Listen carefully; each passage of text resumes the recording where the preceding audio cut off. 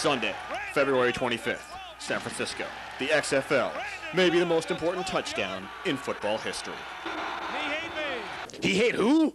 He hate me. He hate who? He hate me!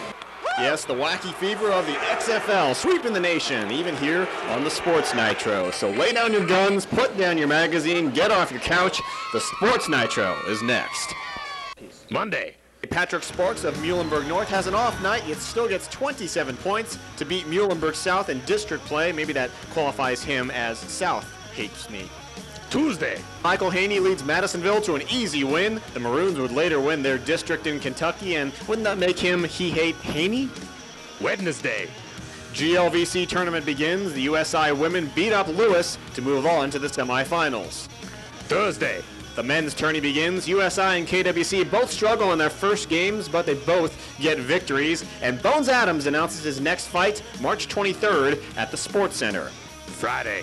Henderson County eases to a simple district victory, while USI has a tough time beating St. Joseph's before pulling out a victory. Saturday.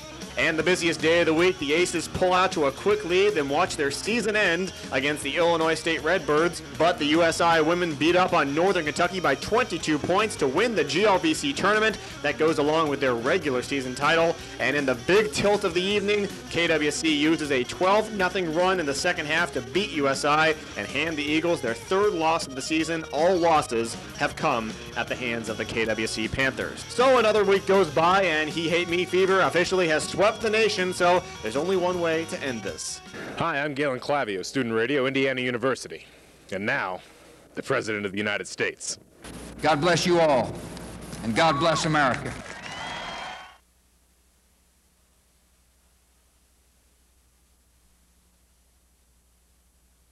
Coaches football, coaches basketball, and even here, he's